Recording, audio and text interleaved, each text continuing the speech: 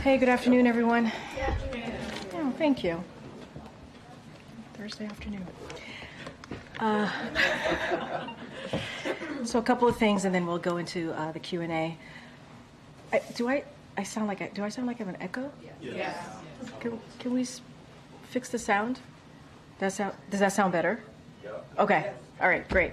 So from Buffalo and Kansas City to Uvalde and Monterey Park, we have seen the epidemic of gun violence tearing apart communities nationwide, leaving empty seats at dining room tables across the country. The president and the vice president have spent countless hours with families who have lost loved ones to the senseless violence. And they all say the same thing: do something.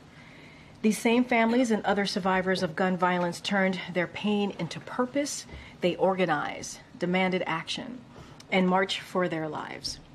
And thanks to their collective efforts, President Biden signed the bipartisan Safer Communities Act, the most significant gun safety law in nearly 30 years. Today, we are building on that progress and announcing a new rule that saves lives by requiring background checks for all gun dealers engaged in the business of firearms dealing, including for guns sold at gun shows and online. This new rule implements the only significant expansion of background check requirements since then Senator Biden helped shepherd the Brady bill over the finish line in 1993. Today's new action furthers the Biden-Harris administration's historic efforts to stop the illegal flow of guns and hold those who supply firearms used in crime accountable. But there's still much work to be done. President Biden and Vice President Harris continue to call on Congress to enact universal background checks and finish the job. Now, as you all have reported overnight, Russia launched another large round of aerial assaults against Ukraine's energy grid as Vladimir Putin's continue to try to break the spirit of the Ukrainian people and plunge them into darkness. Russia struck the largest power plant in Kyiv Oblast, as well as power facilities in 5 other regions across Ukraine. As President Zelensky said in the recent days, Ukraine needs more air defenses and interceptors to protect its people and critical infrastructure against Russian missiles and Iranian-supplied drones. We need the House of Representatives, Republicans specifically, obviously, but the House Representatives, to take urgent action to pass the bipartisan National Security Supplemental Bill so we can send Ukraine more air defenses. And let me correct myself. It's actually the House of Representatives. We need the Speaker to put that bill on the floor because we know we would get overwhelming support from Republicans and Democrats, obviously. So we need to see that bill put on the floor. That was passed overwhelmingly in the Senate. The strikes in Ukraine over the past 24 hours are another terrible reminder that Ukraine's need is critical. And now turning over to Gaza, I wanted to provide an update on our efforts to do all we can to increase the amount of humanitarian assistance reaching Gaza and ease the humanitarian suffering. As you know, when President Biden last spoke with Prime Minister Netanyahu just last week, he was clear that Israel must announce and implement a series of specific, concrete, measurable steps to address humanitarian suffering. The past few days have shown some promise. Israel made the commitment to open the Ashdod port for the direct delivery of assistance into Gaza, to open a new crossing for a new route for assistance to reach North Gaza, and to significantly increase deliveries from Jordan directly into Gaza.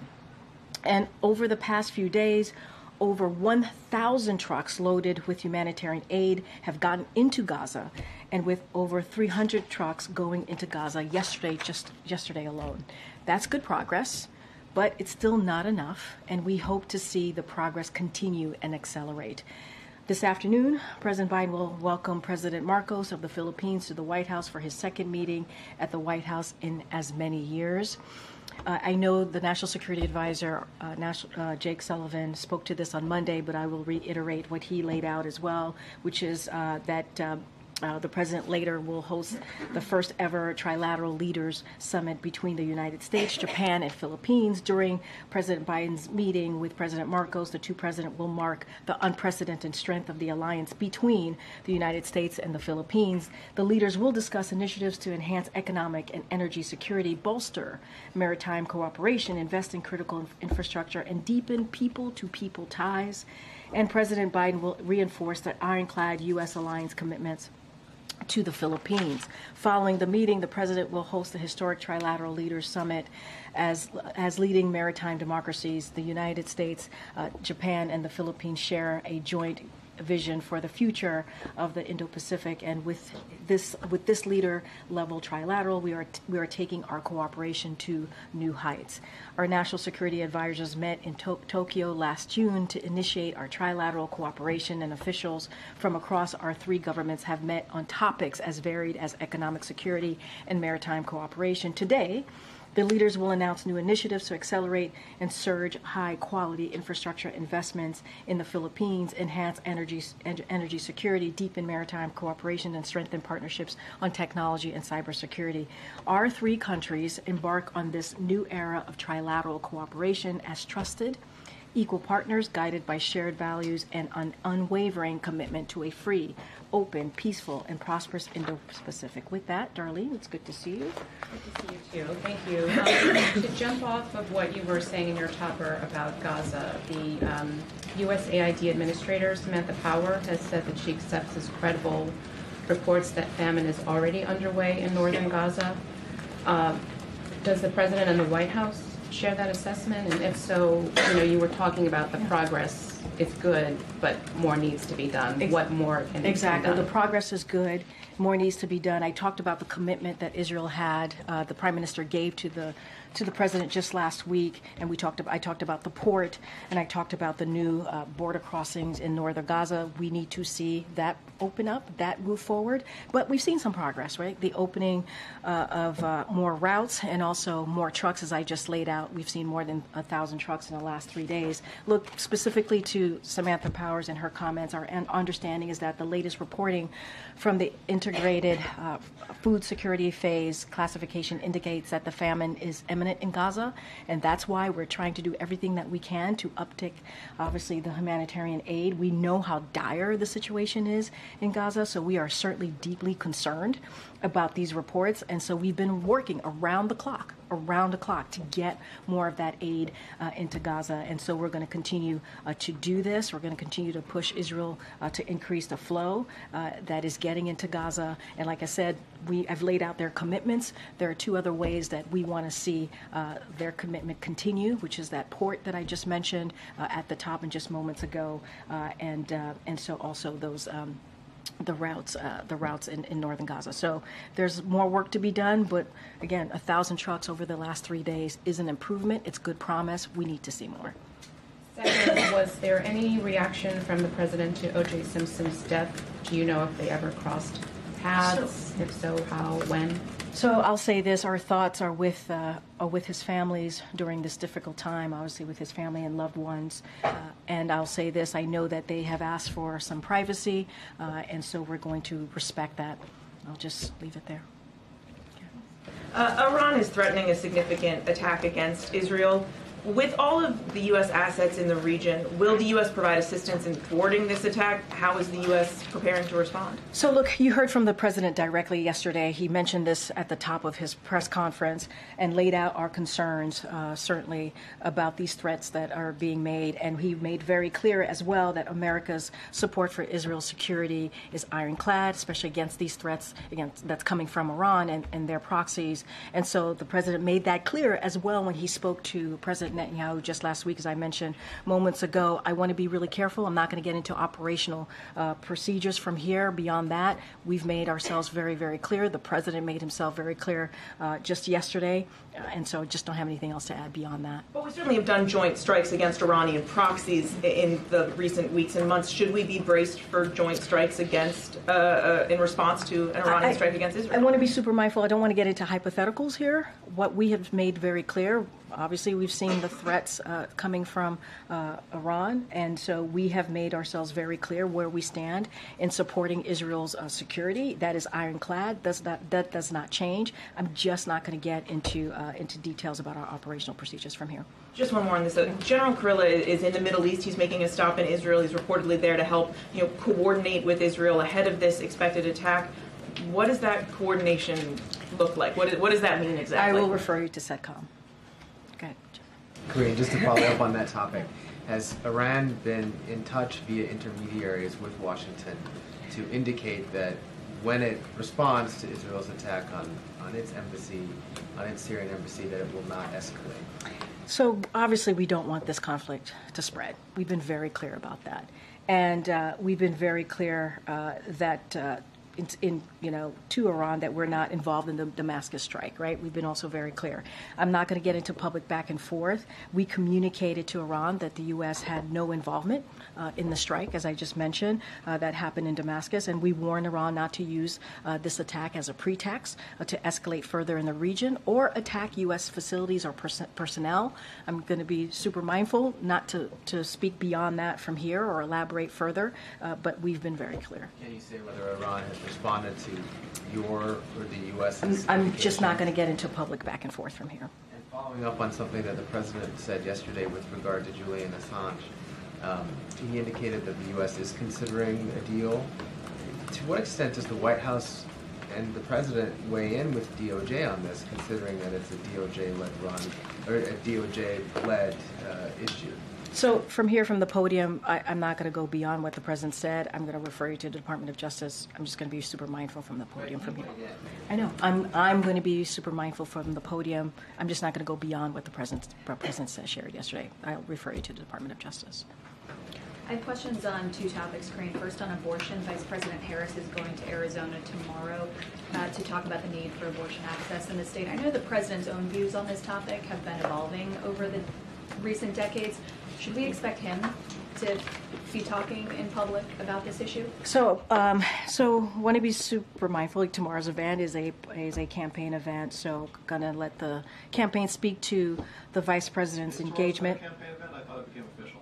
From what I understand, it's a campaign event. So I would refer you to her team at the least. But from my understanding, it's a campaign event. So I'll leave that there. But the president spoke to this. He was shouted a question about what occurred in Arizona, how devastating and how wrong the decision to go back to 1864 to make it more difficult for women, millions of women, he talked about that. So I certainly will refer you to his comments. The president has consistently been very clear about where he stands. He stands for women's rights. He stands for women to be able to make decisions about their bodies. Right? He stands for reproductive freedom. He put a statement out right after Arizona made their decision. So he's been very, very steadfast and out front on this. You're going to hear from the vice president, so you'll hear directly from her. We've been really clear. And all of this, what we're seeing right now in states, we have 21 states that have extreme bans, 21 states across the country.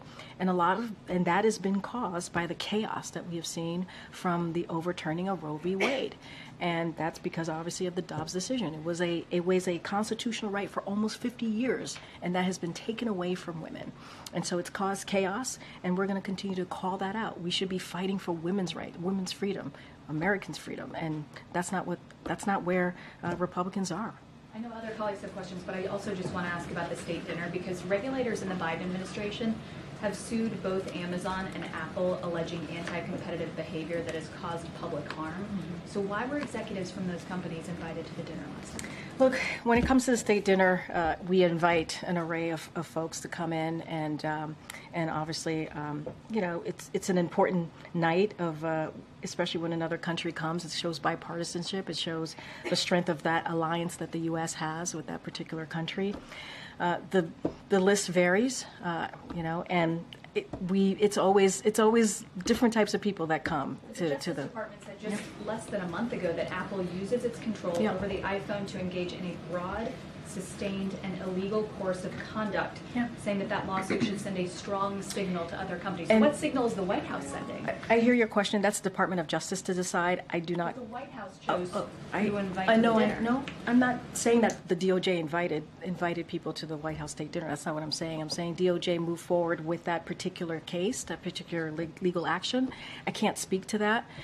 We always invite an array of people. We bring people from all corners of different industries here to the White House.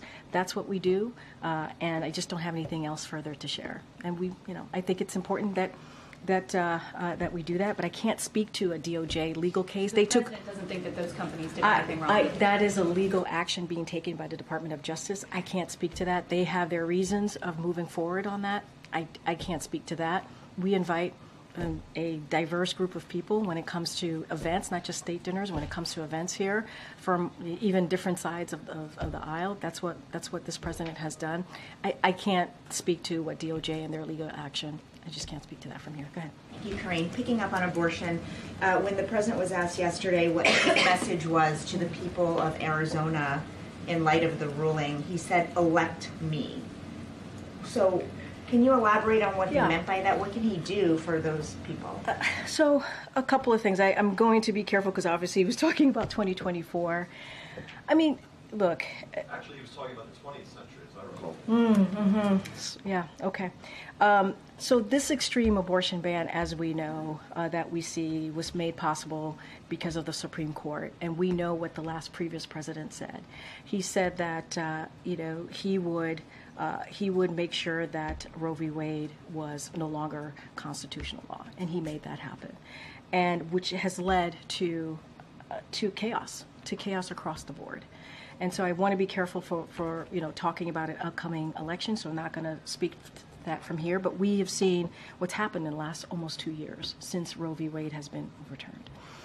We've seen women having to be turned away from emergency rooms, not being given life-saving needs that they have to get in order for their lives to be protected. That's been turned away. And so what this president has done is he's taken executive actions, as we've talked about. He's created a task force. He has done and taken action to do everything that he can from the executive branch to protect women. But we need more to be done.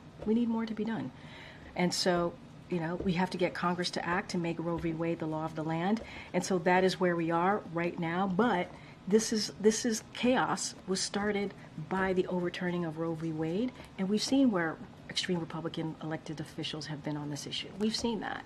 And so that is something that we're going to continue to make very clear to Americans. But I'm not going to speak to the upcoming election from here. Okay, and also on an interview that the president recently did, he said, "I think what he's doing is a mistake. I don't agree with his approach," talking about Netanyahu. Can you clarify what is the mistake? So we've talked about how the president spoke to Prime Minister Netanyahu just last week. They had a 30-minute conversation. It was direct. They have known each other for some time. They've spoken over more than a dozen times since October 7th, the tragic attack that we've seen from Hamas, a terrorist organization. And they said October 7th. They said October 7th would be something that they want to see over and over again. So they've had those conversations. Look, the president has been very clear. I started out this briefing talking about how humanitarian aid has increased, and that's because of the conversation that the president had with the prime minister. That's important. We need to make sure that civilians are protected. We need to make sure that humanitarian aid workers are protected. The president has said that. That is what our focus is going to continue to be, as well as making sure that this hostage deal gets done, working around the clock to get that completed so we can get hostages home to their loved ones. The president has always been very honest and direct with leaders, including the prime minister. So just one more quick one. Does the president believe Netanyahu's approach, as you sort of just laid out there, is to blame for the famine that we are now seeing in Gaza? What I will say is that is not what the president is saying. The president has been very clear that more needs to be done to protect innocent civilians. More work needs to be done to make sure that humanitarian aid workers who are doing incredible work, who are being incredibly brave, are protected. And so that is what we're speaking to. And unfortunately, we've seen more than 200 of humanitarian aid workers die. And that is something we do not want to continue to see. That's why the president had this conversation with the prime minister last week, a 30-minute direct conversation with the prime minister on what needs to be done to continue to protect innocent civilians. That's why we're having conversation about that Rafah operations, right? And our two sides are committed to moving forward with those conversations. We've seen some progress. We're going to continue to have those conversations, and Israel has made commitments. The prime minister is made a commitment to the president. We've seen an uptick of trucks, more than 1,000 over the last 3 days. That commitment is continuing. We want to see more. That's good progress. Okay, Justin. Thanks, Karine. I also wanted to ask about the Univision interview. The president said that he was examining ways to potentially shut down the border. It's a phrase that can mean lots of different things to lots of different people. So I'm wondering if you could maybe explain what the president means when he talks about shutting down. So I think the bottom line with all of this, and I've said this many times, the number one way to really deal with what's happening at the border is to move forward with the bipartisan agreement proposal that came forward out of the Senate, and that obviously was rejected by Republicans because of what the former president told Republicans. That's what we want to see. That's how we deal with the broken system, the immigration system obviously being broken for decades now, and dealing with the challenges at the border. We're always going to look at executive actions. We are, and we have been, but really, truly to move forward, we have to make sure that we get this proposal done. I understand that your preference is obviously for that legislation to Frankenstein back to life, but since the president himself said that you guys are looking at those executive actions, can you talk, is the sort of universe here just trying to restrict asylum claims? Is it changing processing times, or is it as extreme? President Trump, when he talked about it, ending legal travel or legal trade across the border. I think here's what I can say: we evaluate all options, right? We do. We evaluate all options as it relates to executive actions. We just have not made a decision on this yet, but we believe, the president believes, it's important to evaluate those options to see what's at our disposal to move forward. And we haven't made a decision, but what we will continue to do is, because there is a proposal out there that is bipartisan, that would deal with what the challenges that we're seeing at the border. We think it's important. It was supported by the U.S. Chamber of Commerce, the Border Patrol unions. It is a bipartisan, again, proposal that we think would be tough and fair. We want to see Congress move forward with it. And so we're going to continue to call for that. But as it relates to what we're looking at, we're always looking at options. I just don't have anything. We're always going to evaluate our options. I just don't have anything to share. We haven't made a decision. Really quickly, the trilateral today is open to the press, but the bilateral beforehand is not. I was wondering, first, of course, to request that it would be possible that we get in there, but if not, if you could walk through why the White House decided, because normally those meetings are open. Yeah, no, it's a meeting between the two countries. I think it's important to note it shows the strength of the U.S. alliance and how important it is for these two countries to speak with one another and have this meeting.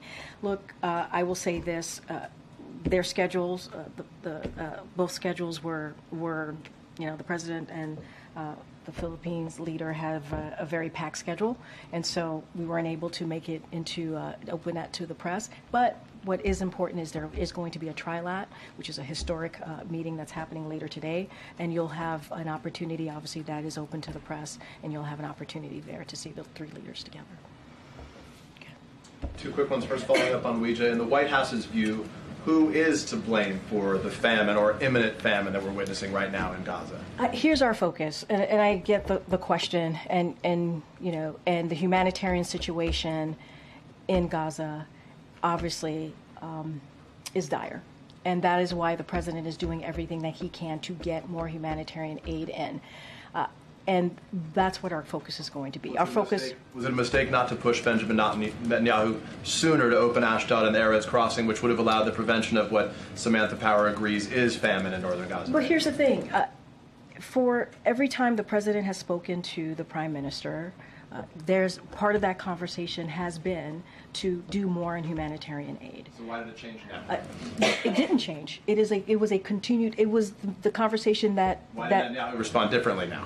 That's a conversation for the Prime Minister. Potential that the U.S. would change policy. That is a question for the Prime Minister. But what I want to make sure that is very clear here is that we have seen 1,000 trucks go into Gaza over the last 3 days. That is important. They have the Prime Minister made commitments. They are upholding their commitments. We want to see more. We've seen good progress, and what we're seeing in Gaza, obviously, we have said over and over again that the situation, the humanitarian situation in Gaza is dire.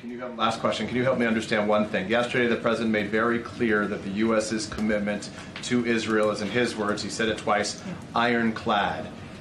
How can the U.S.'s commitment to Israel be, quote, ironclad when in the statement released on behalf of the White House last week after his conversation with Benjamin Netanyahu, he said that the U.S. would reassess its policy as it relates to Israel, given the way it prosecutes the war in Gaza? So it can be ironclad and be reassessed. Look, this is an important relationship that we have with Israel. They are our friends. And we have always said that we are committed to make sure that Israel's security, especially against these threats that we're hearing from Iran, that they are protected. And that is ironclad. We've always been consistent there. And we're going to continue to be very clear about that. The president made sure to put that at the top of his press conference because he wanted to continue that message, continue the message of making sure that America, we support Israel's security. Especially against these threats that we're hearing from Iran and also their proxies. And so that hasn't changed. That hasn't changed. Okay. Just another on Israel. The House Republicans are expected to bring up this resolution that's critical of the president's work with Netanyahu. They say in the resolution they oppose efforts to place one-sided pressure on Israel with respect to Gaza, including calls for an immediate ceasefire. Does the White House have any view on the resolution? Is this constructive? So we believe the entire premise of the resolution is certainly flawed, as it claimed one-sided pressure against Israel, which this administration has supported militarily, diplomatically, and in myriad of other ways, both since October 7th and from our first day in office. So we oppose it, and we call on members to vote against it. And just one more. Yeah. The Steelworkers Union, the leader David McCall, was at the dinner last night. He obviously opposes this deal with Nippon Steel. Was he invited because of this pending deal? Was it an opportunity to allow him to I speak wouldn't to make that Japanese connection. leaders? I wouldn't make that connection.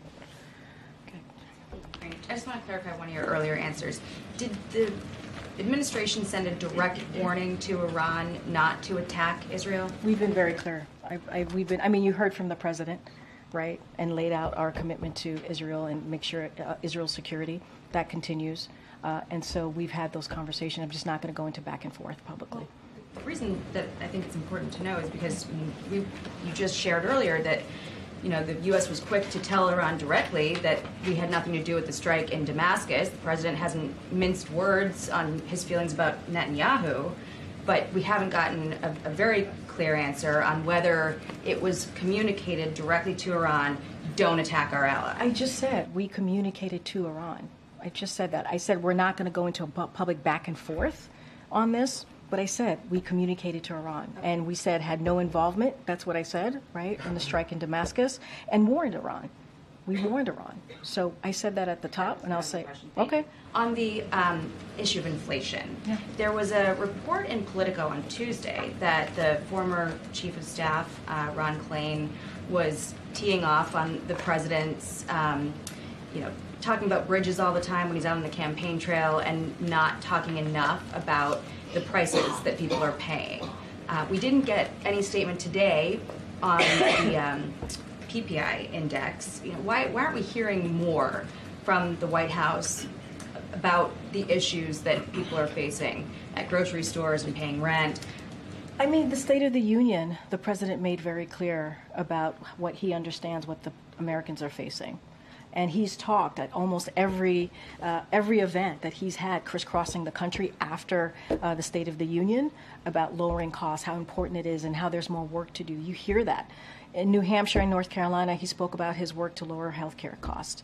In Las Vegas, he discussed his plan to build and renovate 2 million homes to lower housing costs. In Madison, he announced his student debt relief plan. He also spoke with Senator Sanders just last week about his progress lowering costs for prescription drugs and inhalers. This week, he spoke about plans to lower costs for child care, home health care, elder care. He talks about lowering costs almost every event. I just laid out the events that he did in March and in early April about how he's making sure that the number one economic concerns that Americans have are lowering costs. And just like Ron said this. He said that the president has been, he believes in what the president has been doing in crisscrossing the country and talking about the State of the Union and talking about how we're going to continue to cut costs for Americans and making sure that we do not give big tax giveaways to corporations.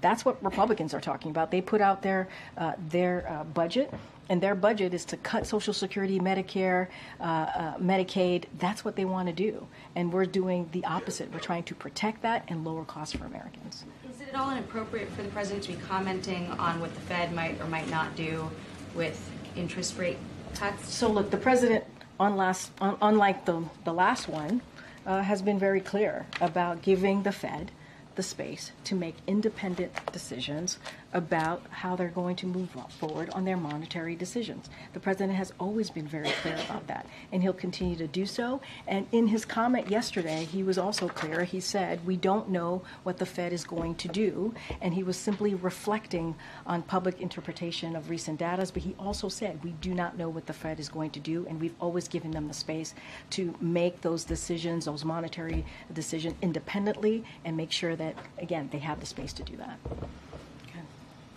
There's been some discrepancies between what Israel is saying in terms of the number of trucks getting into Gaza that are full of aid versus some other aid groups, including the United Nations. So how is the White House exactly measuring what good progress is? So, look, I'm not going to get into the nitty-gritty here. I will leave it up to them to speak to what they're seeing. But we believe, and we're talking about 1,000 trucks in over 3 days. That matters. 1,000 trucks. But a lot of the UN folks are saying that some of those trucks are not completely full. There are trucks that are half full that are being counted. So what are the measurements here in terms of what is effective aid delivery? I think when we are hearing more than 1,000 trucks, and we're seeing that, where I just said 300 trucks just yesterday, that matters. There's more access being allowed. The trucks are being allowed to come in. That matters. And so, look, that's what we're continuing to see. We believe that Israel is keeping their promise. There's more work to be done, right? We need to see the ports open. We need to see that as well. But we're seeing progress here. We're seeing progress. And in terms of the distribution, once the trucks are in, I mean, northern Gaza obviously experiencing a lot more famine that's setting in, as was talked about earlier. What is the White House tracking, or how is the White House, if at all, trying to facilitate some of the distribution? And are there concerns about how it's getting to the regions where it most needs to be? So we're going to continue to have conversations with the Israeli government on how this aid is being distributed. We want to make sure it is important. Here's what is important. It's important that the innocent people in Gaza, the Palestinians, get that all important aid. We know what's going on there. Obviously, it's dire. And so we're going to continue to have those diplomatic conversations, be very straightforward with our Israel counterparts here. But they made a promise. We're seeing a difference here. We're seeing aid getting in. Of course, it's not going to be enough, right? Of course, we need to see more progress. Of course, we know how dire the situation is in Israel, and I'm sorry, in Gaza. And so we're going to continue to have those conversations with the Israel government. Yeah, thanks, Karine. You said President Biden still hasn't made a decision on taking executive action on the border. Why is there a holdup on making a final decision on this? What factors are being considered before the White House makes a call on this matter? I mean, look, Joe, we spent a couple of months working with the Senate, Republicans and Democrats, to make sure that we came up with a bipartisan solution to deal with the border, right, to deal with the challenges at the border. we believe that that was the best way. We still believe that's the best way to move forward, because it would be tough, it would be fair, and it's gotten support from places that you would never think, right? The U.S. Chamber of Commerce, the Border Patrol Union. That's important. And so we believe that is the best way to move forward here. We're always going to evaluate other options as it relates to executive action, but we are going to continue to be clear here. The best way to move forward is to get that bipartisan proposal forward, and for Republicans to not pick politics here, to pick majority of the American people. I mean, is it a matter of there's being concerns about opening the administration up to litigation on this with executive action? I mean, that's why we came up with the bipartisan proposal, right? Because we believe the way to actually deal with this is legislation. The way to actually deal with this is to turn legislation into law, obviously. And so that is the best way to move forward. And no executive action is going to have the full resources that we need to get this done. We're going to evaluate all of our options, as we've been saying, but we have to continue to be really clear here. Republicans need to act. They need to move forward. Okay. Thank you. Following up on my colleagues Weija and Peter, you said earlier that the president is doing everything he can on getting humanitarian aid into Gaza. I have to respectfully suggest that that's not true, because it took until 7 aid workers were killed last week for the president to even suggest that he would change U.S. policy and possibly condition defense aid on the humanitarian situation in Israel. So how can you stand there and say the president is doing everything he can, when for weeks and weeks and weeks now, even as NGOs and aid groups warned that famine was imminent, he continued to refuse to pull on that lever and link defense aid to humanitarian aid? So, first of all, the president has we've done airdrops. We're going to do this peer. We've talked about for the past several months how we need to do more and how we're going to uptake our efforts to get that humanitarian aid into Gaza. We understand what's going on. We understand that the dire needs there are. And so the president we've announced, we're going to do this peer, right? We've done this airdrops. And so we have had the conversation with the prime minister multiple times, with the Israeli government almost every day, on what needs to be done. And we've had those conversations with them. And so now we are seeing an uptick. That is important. That is indeed what we want to see. We've also been working on doing this hostage deal. The president has been working around the clock. So I take offense to what you're saying, because it isn't true. The president has been working on this hostage deal for months now. For months now. For months now. And that is a way to make sure that there's a temporary ceasefire that could hopefully lead to something longer, get those hostages home, and get humanitarian aid. And so that is what we have been also focusing on really diligently for the last 20 years. With all due respect, my question was on the humanitarian situation in Gaza and the famine, which has been something that but that's the same. The hostage hostage deal includes humanitarian aid getting into Gaza. That's what he's been working on, this humanitarian aid to get into Gaza and also get those hostages home. But why is it? Because it sounds like. But you're saying that we haven't done anything. No. But you said that's the what you're saying. president has been doing all he can. He's been working 24/7 around the clock to do what he can. I have no doubt. But he has not until recently even suggested that he would condition military aid, which Israel needs, on them allowing food and humanitarian aid into Gaza, which the people of Gaza need. That has been, I hate to use the term, a red line. Every time I or any of my colleagues have asked I'm not, and you've heard from the National Security Advisor, I'm not going to get into red lines from here. Here's what I can say. The hostage deal includes getting the humanitarian aid in. We've been working on that. We've been working on getting that hostage deal done. We're going to continue to do that. You've heard us say that we've worked around the clock to get those hostages home, which, by the way, includes American hostages as well, and getting that aid in. We know how dire the situation is in Gaza. We are very aware of that. And we've had conversations almost every day with our counterparts in the Israeli government. We've had conversations, more than a dozen, with the Prime Minister.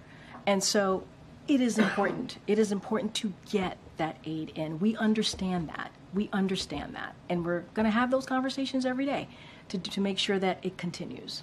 And one more unrelated. Earlier this week, the former president met with Lord Cameron, the British Foreign Secretary. He has, in recent weeks, met with Viktor Orban, leader of Hungary. He has said he's spoken to Mohammed bin Salman, the de facto leader of Saudi Arabia. There is a long history of Republican presidential candidates meddling in foreign policy to undermine their Democratic opponents without getting into hat check territory, telling people vote for or against someone. Is the administration concerned that this private citizen could be working against U.S. interests in the interests of his own political ones? And you're talking about his meeting specifically with foreign leaders. Lord Cameron is talking with MBS, Viktor Orban, and others possibly. So look, as it relates to other leaders and those types of meetings, specifically, let's talk about David Cameron.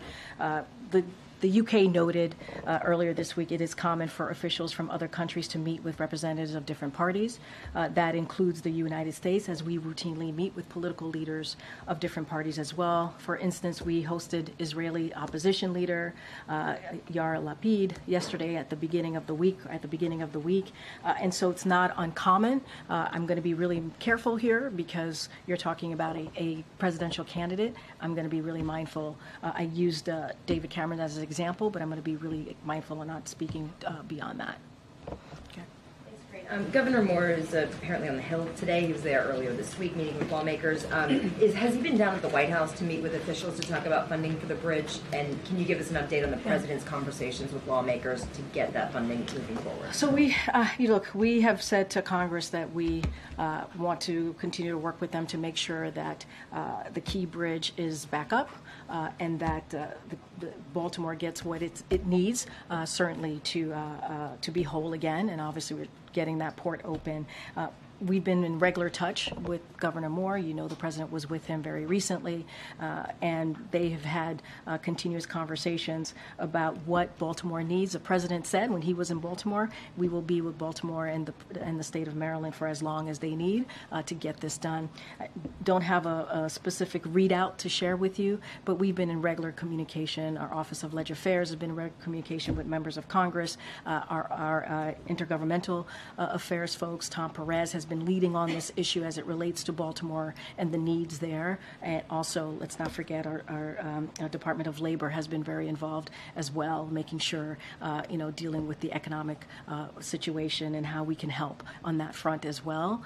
So I don't have anything to read out as far as conversations, but we've been there for them. And is there any better sense now that we're another week past this and the president's conversation last week and the briefing he got there on an estimate of how much this is going to cost? So I don't have an estimate for you. We're going to talk to the Maryland delegation, have those conversations. Don't have an estimate for you to share. Department of Transportation announced $60 million really right after the week after the bridge collapsed, and so we know that's there to help. Don't have a final estimation. Obviously, we're going to continue to talk to the delegation. Okay, John. Thanks, Karine. Back in late December, President Biden, in response to a question that I asked him, said that he could not think of one reason for presidents to receive total immunity from prosecution. 4 months later, does the president continue to have that same belief? I don't have anything beyond what the president shared with you. And in 2 weeks' time, a Supreme Court case will happen. It's Donald J. Trump versus the United States. Earlier this week, there was an amicus brief that was filed by more than a dozen retired generals and admirals opposing this legal theory that Donald Trump and his lawyers have, that he does have total immunity from criminal prosecution. Does the White House, the administration, plan to file an amicus brief of their own on this particular issue? I would refer you to Department of Justice. Is there any effort to have the former presidents that you know of to file an amicus brief taking one side or another on this particular issue? Say that one more time. Is there any effort that you are aware of the former presidents, the predecessors of President Biden, President George W. Bush, President Bill Clinton, President Barack Obama, Jimmy Carter, to file a joint amicus brief, either taking a position one way or another on this particular matter? No. Yeah, thanks, Karine. I'm going to ask you about inflation. So yesterday in the Rose Garden, the president said that when he came into office, inflation was skyrocketing, but it was 1.4% in January of 2021, and that was the 11th consecutive month at that time under 2%. So was the president misleading Americans? So when the president took office, and you know this, there was a pandemic. It was closing down businesses, closing down schools. And so it was drastically disrupting the supply chain. Let's not forget about that. And so that's what was going on. And that caused inflation around the world to increase. We know that. And then further increasing inflation was the Russia's war in Ukraine. And in fact, many other countries are even worse off because of that, because of what we've seen with Russia's war. So the president took historic action to deal with the disruption of the supply chain. Let's not forget what he did with the Strategic Petroleum Reserve. And so we have made progress in lowering costs. We've made progress in dealing with inflation. But that's what was happening when we walked in. The pandemic, the disruption of the supply chain, all of these things were happening when the president took office. The president didn't say the supply chain was being disrupted. He said inflation was skyrocketing. But that's what he was referring to, right? That's what was going on. Those were the things that were happening right before us. The pandemic, it was taking thousands of lives a day when he took office. Schools were closed, majority of schools were closed. Businesses were closing. And we had a supply chain that was disrupted. And so that's what the president was speaking to and laying out. And then inflation down the road became even more, increased even more because of the war that Russia had taken on into Ukraine. But the Fed supply chain measure actually went down in November at that time. So is the president being honest about inflation? The president has said what he said what he saw when he took office. The pandemic was happening, right? It disrupted the supply chain. You know what happens when the supply chain is disrupted. You know what that leads to. And so that's what he was speaking to. And not only that, we also saw a war in Ukraine. That Mr. Putin, an aggression that Mr. Putin was putting into Ukraine, set forth. And so the president had to take historic action, take aggressive action in dealing with our disruption in the supply chain. He released the Strategic Petroleum Reserve so that we can deal with the supply chain. And he continued to take action to lower cost. And that's what we've seen, whether it's healthcare costs, whether it's dealing with junk fees, whether it's prescription drugs, lowering those costs. That's what the president took action in. But we saw what was happening when the president took office. We did. Okay. Thanks, Karine. As you know, there's a tradition dating back to the Truman administration of offering intelligence briefings to major party presidential nominees.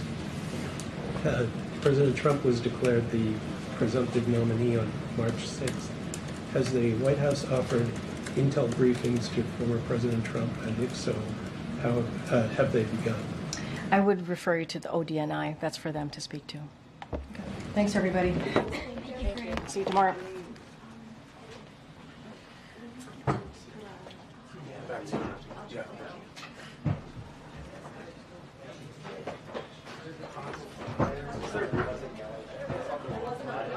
Entire time.